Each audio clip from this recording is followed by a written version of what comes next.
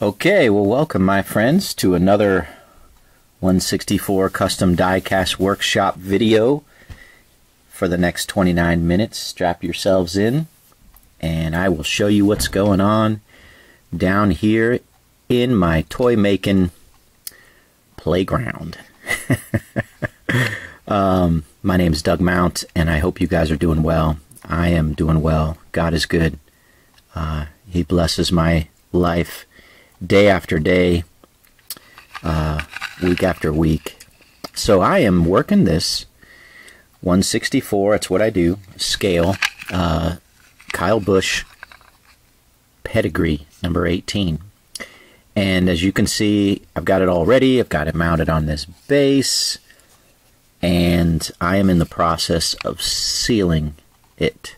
Got some clear sealer here. This is the Pledge Floor Care finish that I use. I just put in this little bottle and apply coat after coat. I think this is coat number 4, if my math is correct. And sometimes my coats are thick, sometimes they're kind of thin, but I try to be thorough with them regardless. So we'll get another coat on here. I've got some drilling to do tonight, so if that bothers you, kind of bothers me to be honest. Sometimes I'll watch my videos, right, and when the drill starts going, it's kind of annoying. So if you guys don't like that part, you can, get your mute button ready or fast forward through it, whatever. But some people sometimes ask, hey, let me see how you drill it out, and just how that process goes. And I will show you that again tonight, and also show you a little bit of the different ways that these cars are put together, and how just different degrees sometimes of difficulty there. But yeah, I'll show that. Nice little car. Nice little car this thing is. I paint it with the Rust-Oleum Marigold. That's typically the paint that I use for these Pedigree cars. The Marigold color is kind of a deeper yellow, and so I do that. Yep. It seems to be the best match that I can get to, looking at the pictures and everything. So when I order the decals from Mr. Pato, I order them with the yellow background removed. So it's actually a relatively easy car to build. But my pet peeve for the hood pins is here as well. As you can see, the hood pins are kind of integrated into this large Pedigree logo on the hood.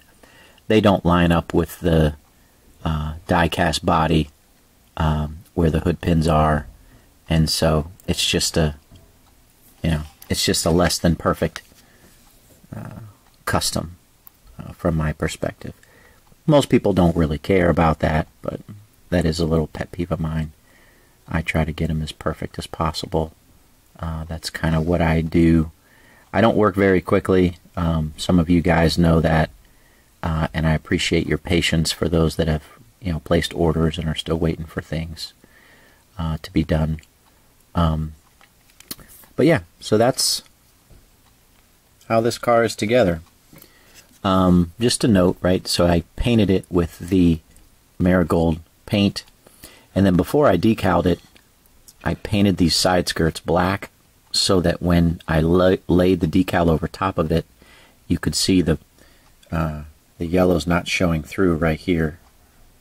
And then once I got it all decaled and 2 coats of clear sealer on it, I painted the lower valance here black, these roof lines black, and the spoiler black. So now she's got 4 coats on it, and yeah, I have to be honest, I'm pretty happy with it. I'm pretty happy with it all in all. I do have a little issue here with this You see my decal kind of slip down, and I'm kind of stuck now because I've already got too much sealer on it, and so it's less than perfect there. Yeah, that's just the way it goes. I got a little fuzzy here. Let's see if I can get rid of that. Yeah. Come on.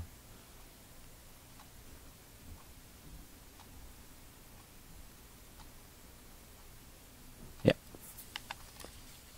Okay, so that is that. I'm also working this 2011 Matt Kenseth Wiley X, and this car is actually going to be mine, going in my Kenseth collection.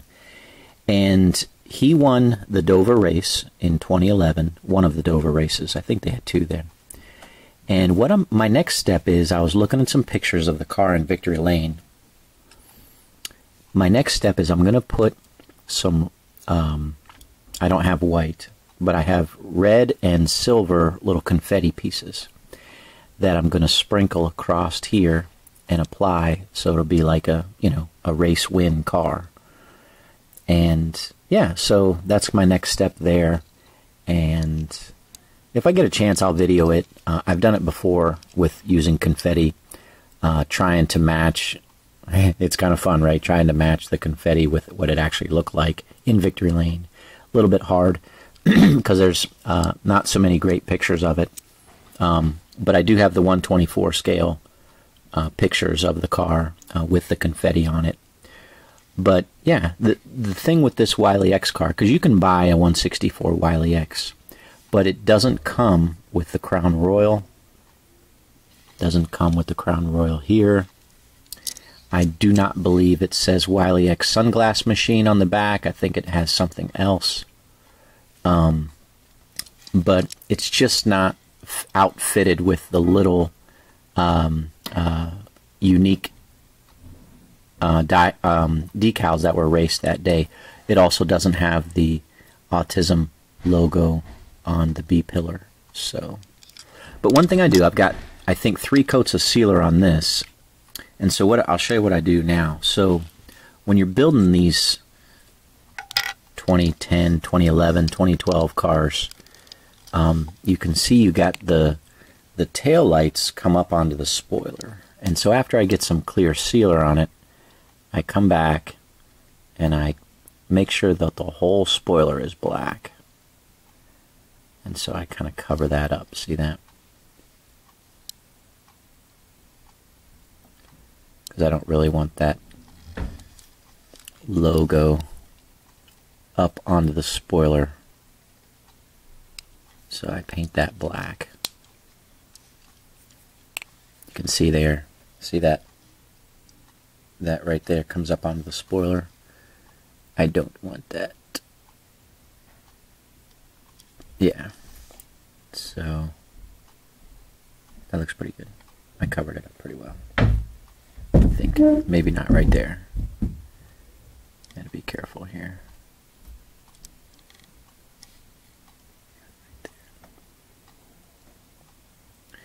It's not a perfect match, but this is the high performance Rust-Oleum black, and this is a tester's black, right? So sometimes you got to be careful with your shades of black, so to say.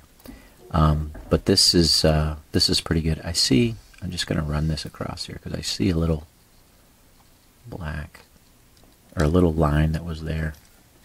Sometimes when you spray, you get a little, the paint kind of drops down into the crevices and it doesn't always cover 100%, so you have to kind of watch that. But anyways, it's not too bad. So working at.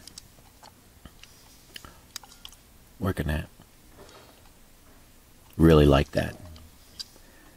Really like that paint scheme. So, what else have I got going on? One word about my eBay auction. So, I listed this Garrett Smithley Tunnel to Towers Nurtec ODT special patriotic car on eBay, and the bidding actually went up to $43, and it sold, for 43, or the high bid was 43. And then the winning bidder sent me a message and said, "Hey, I can't pay it. Go ahead and send a second chance offer to the second place guy."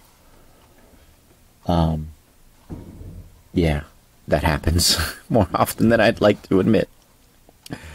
So went ahead and canceled the order, sent a second chance offer to the guy who bid $42, and he never even viewed it, so that expired. So I went ahead and relisted it last night. So if you're interested in this car, the auction is up for another 6 days. Yeah, and you can see it there. Such is the life of an eBay seller. When I try to sell things sometimes to people as just a straight up auction, right? Because I listed it for 51 cents, no reserve, and there it goes. And yeah, so anyways, it's frustrating, but that happens, and I don't know why people bid and bid and bid with no real intention of paying. I just don't understand that. I really don't. So anyways, it is what it is.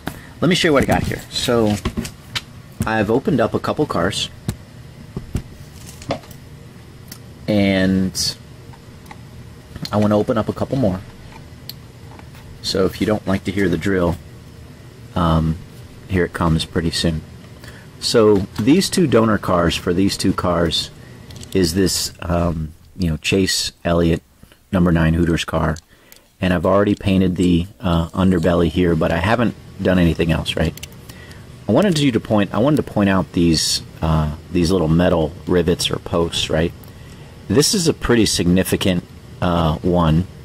This one's a little flattened out a little bit, but these Chevys tend to be a pain in the butt to drill out.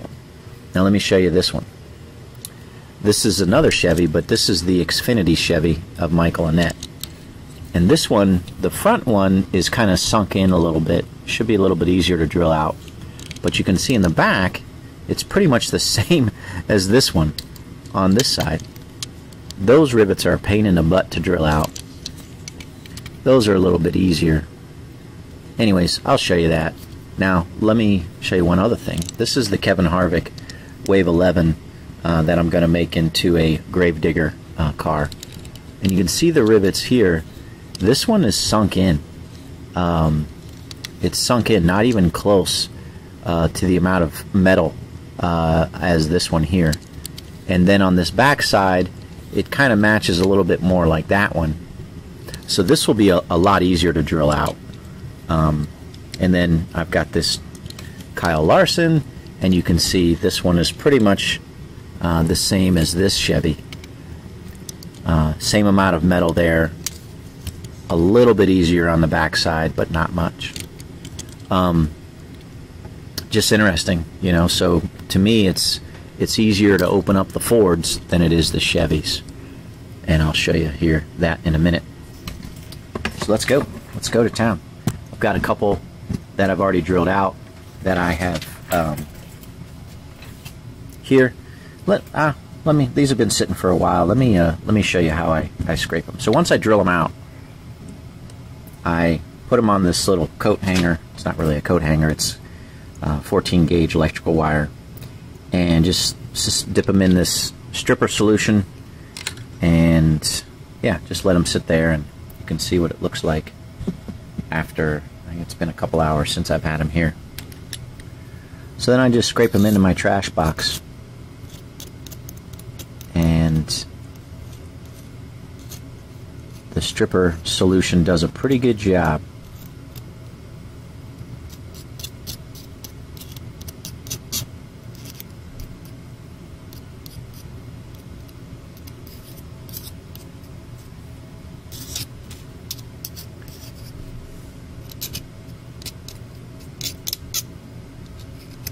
Yeah, I can feel it drying up a little bit, so you don't really want to let these things sit for more than a few hours.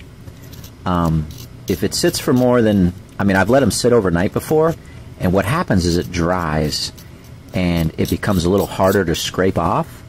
And so you really want to, you know, I think at least a half an hour, maybe at least an hour, and then you don't really want to do more than probably 4 or 5 hours.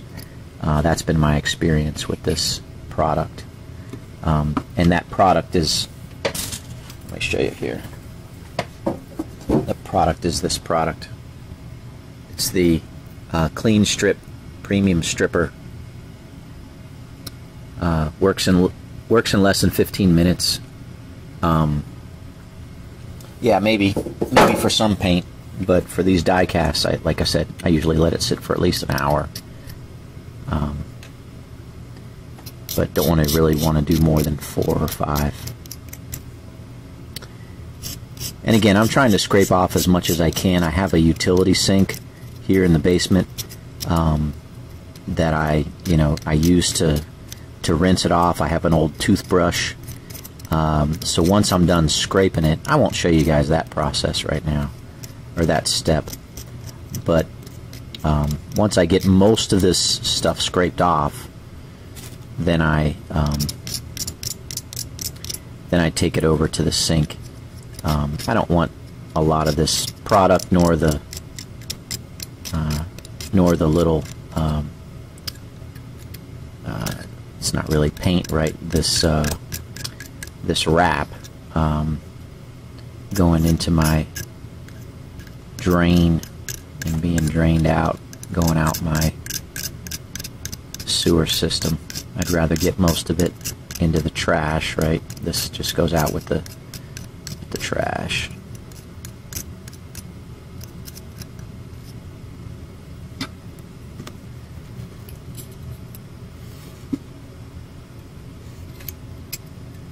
So yeah, that's basically it. I got most of it. And I do 2 at a time. It just seems to work well sitting on here. Sometimes 1, but usually 2 at a time.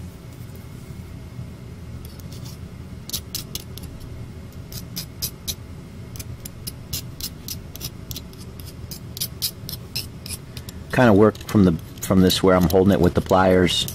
Kind of let gravity take it.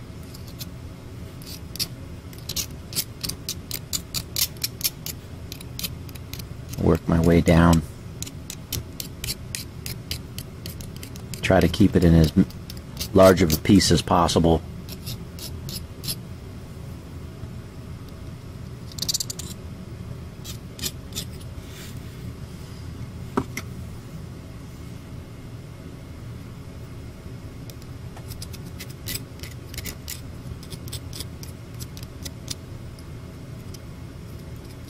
Yeah, I hope you guys are doing well. I've had another very busy work week, and yeah, glad it's Friday.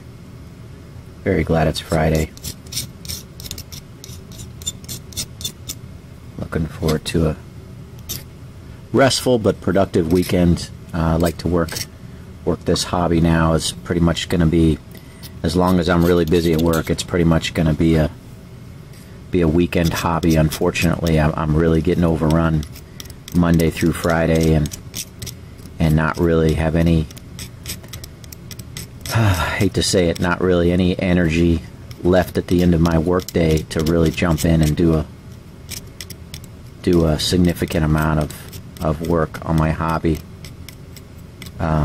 This week I kind of just did some sealing and took some pictures and listed some cars. You can see some of the cars I've got listed up on eBay. If you search, for 164 NASCAR custom diecast or NASCAR customs, you'll usually see some of my auctions. I have some buy it nows, and I have some auctions going on. Most of the time, usually I have 1 or 2 cars up. But yeah.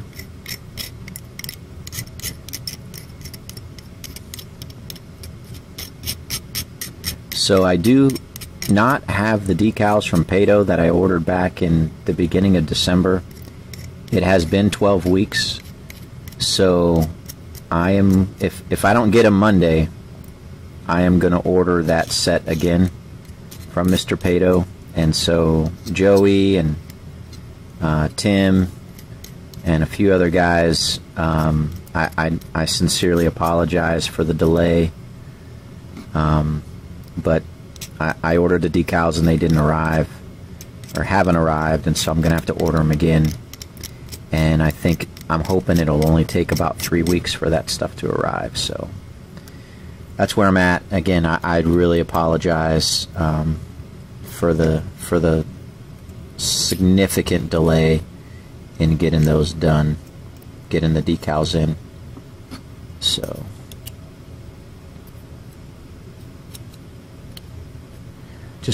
I have to be honest, that's the only time that has ever happened. I have not gotten the decals from Pato after it's been 12 weeks, so it's pretty bizarre. Maybe they're lost in the mail, or no idea where they are. So in my 12 years of ordering decals from Pato, this is the first time that's ever happened. So maybe I shouldn't order, in December right before the holidays, when holiday packages and all that other kind of stuff get done, and maybe I should get that ordered well in advance instead of trying to do that during the holidays. That's the only thing I can think of. So okay, yeah, so those are the two,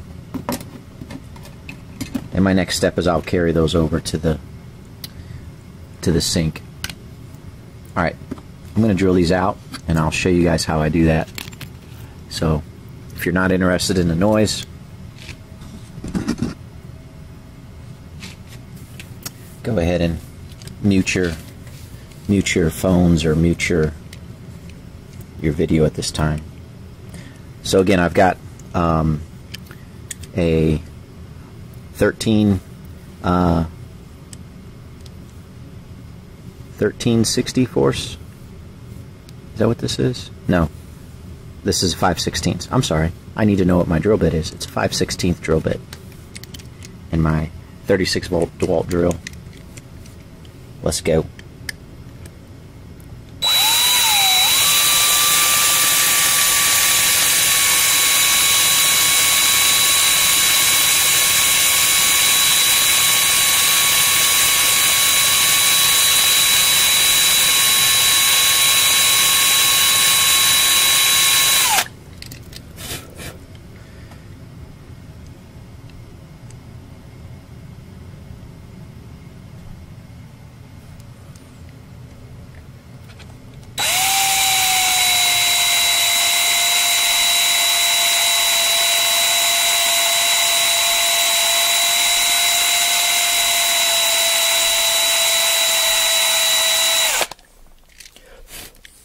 Trying to be super careful because I don't want to bust through this thing and tear up all this plastic underbelly.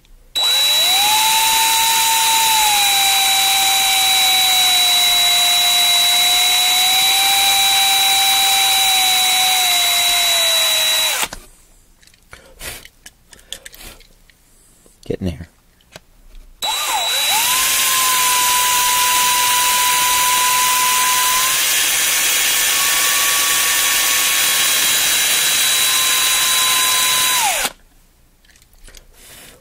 Almost there.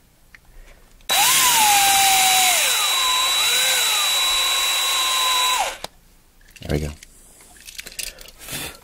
So once I think I got it, I just use this little pair of scissors and I kind of just carefully lift up.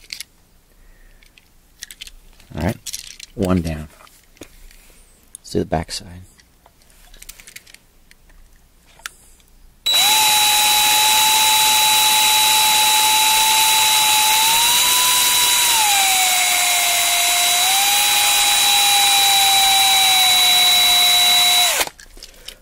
My drill bit's not the newest, so I might be up for a new one here pretty soon.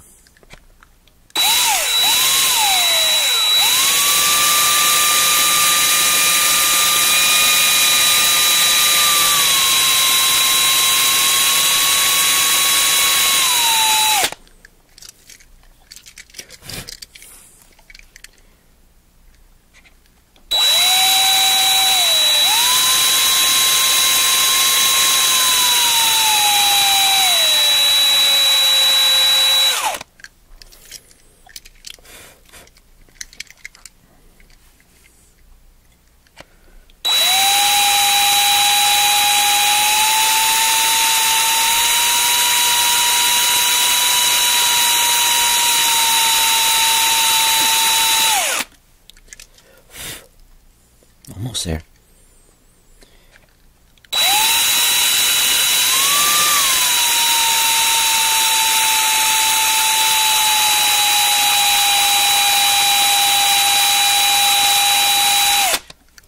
Okay.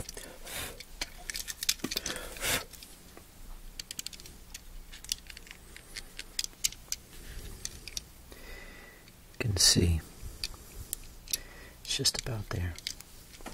Not sure I need that. Come on.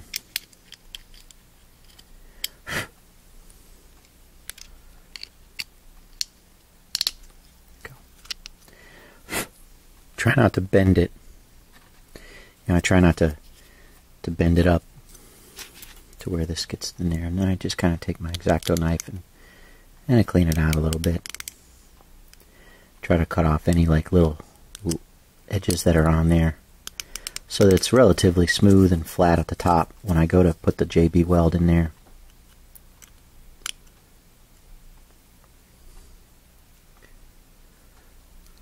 I don't have to really do it right now, but that is one thing I do. Alright, so I have to say this piece is really nice. This is a nice piece compared to previous years. It hasn't dropped in quality. I think it's a nice sturdy piece. It's pretty sharp. I like it compared to previous years. It's definitely definitely hasn't gone down in quality. Let's put it that way. Now this is where it gets a little interesting. So you can see there's this post here, but it's not really holding anything. I think these windows are leaned on to hold this back piece in place, because I can just kind of, you know, pop that off and wiggle that out. I don't have to drill that out pretty much at all. But I have to drill out this there. Oh, that's holding the dash in place. And that's interesting, because that's not really like a... Maybe I can just kind of squeeze. Sometimes I get this in here and I squeeze it. And I can get it to come off that way.